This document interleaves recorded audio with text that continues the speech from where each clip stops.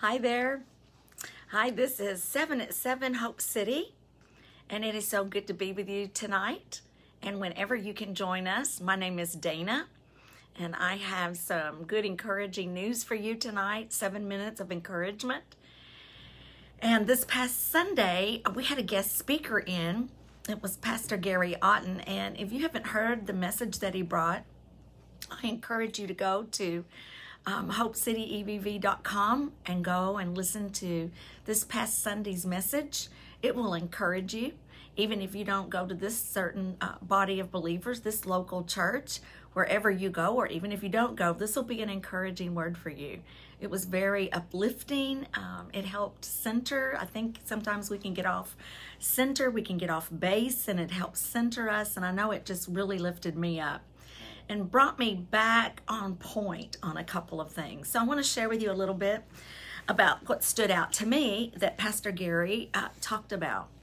So he was actually talking to our congregation in one part where he began. And in particular, this is really to our church, Hope City, but this word that he gave that God was showing will be for any believer. So if you're a believer in Christ, this is for you for sure. And he took it from Luke chapter 9. This is verse 16 through 18 that I'll be sharing with you. But just to give you a little backdrop here, background, Jesus is preaching and teaching to about 5,000 people, and children added to that, and women added to that. And they said about 5,000 people. So from morning to evening, Jesus is preaching, and the people are staying with him, and it's getting to be the end of the day. And the disciples notice, say to Jesus, these people haven't had anything to eat, nothing to drink. We should send them home. And Jesus says, why should we send them home? You feed them. And the disciples go, well, what are we going to feed them with? There's nothing around here. There's nothing that they can get food here. And then this little boy comes up with 5 loaves of bread, his lunch, 5 loaves of bread and 2 fish.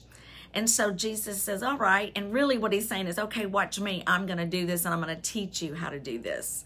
So Jesus, he takes the fish, he takes the bread, he lifts it up to heaven, and he gives thanks for it. He thanks the Father for this meal.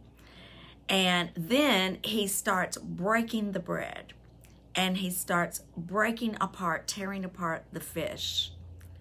And when he does, he just keeps breaking it, and he hands it to the 12 disciples. So each of them have something to go and to pass out. So I'll just read this to you out of Luke 9, 16 through 18. Taking the 5 loaves and fish and looking up into heaven, Jesus gives thanks and breaks them. And then he gave them to the disciples to distribute to the people. And they all ate and were satisfied, and the disciples picked up 12 basketfuls of broken pieces that were left over. And Pastor Gary said, just like Jesus took the fish and took the loaves of bread and he broke them, God says that he is breaking the limitations off of your life.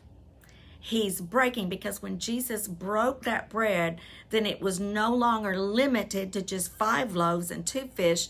Those 5 loaves and 2 fish began to multiply, and it broke the limitations off of what was provided by God so that everyone could eat and everyone's need could be met.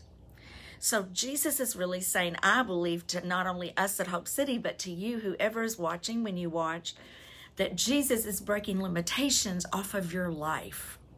If you'll but come to him and thank him for being involved in your life and for the plan he has for your life, he's breaking limitations off.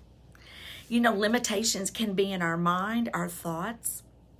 Limitations can be in our ability.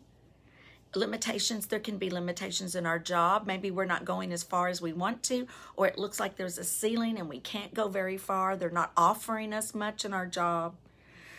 So God wants to supply resources for you to accomplish what he's put you in the earth to do. And that means in every area of your life, in your family life, in your marriage, in training and raising your children, in your life, the part that you are in your church family. He wants to break off any limitations that would keep you from doing all that you were created to do to help the local body bring the gospel to people in whatever city you're in, whatever state you're in. So movement, if these limitations are broken off, then we have movement. We have movement so that our faith can be in action.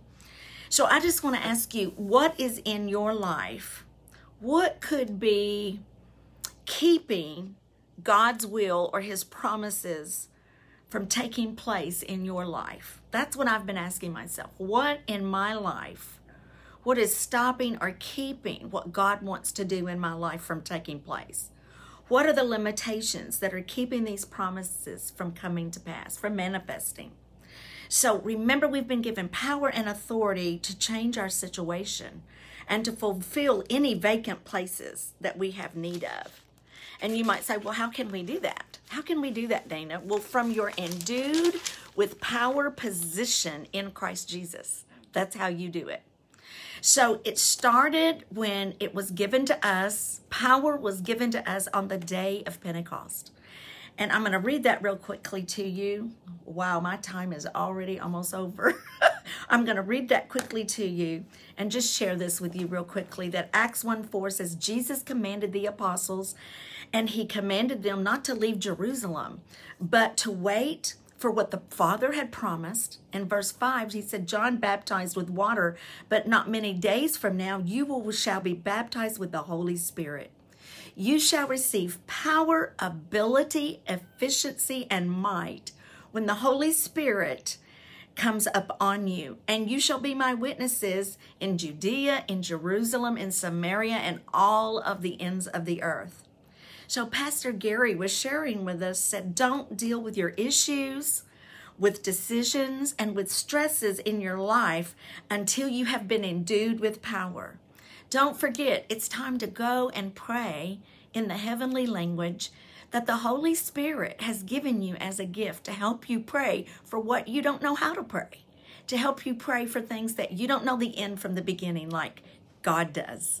And so he's given you this gift, the Holy Spirit, who gives you power and ability to pray for things that you don't know what the outcome is, or you don't know how to obtain certain things, resources, and make certain connections with people unless you pray it out with the help of the Holy Spirit.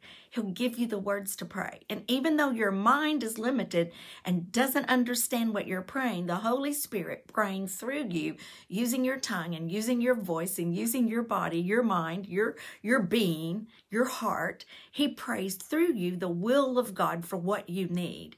And as you continue to pray and get endued with power, then his ability comes to you and he helps you find the answers to what you need and what you're asking for to make decisions, to make choices, to make decisions for your family, with your job situation, or to deal with a matter that's hard, that it's difficult, that it's stressful, and it includes several people or responsibilities. God is saying, and as Pastor Gary was saying, don't do it alone. You have help. Don't do it alone. You have help. So you want to pray with the heavenly language, the gift that Jesus has given to every believer, and pray.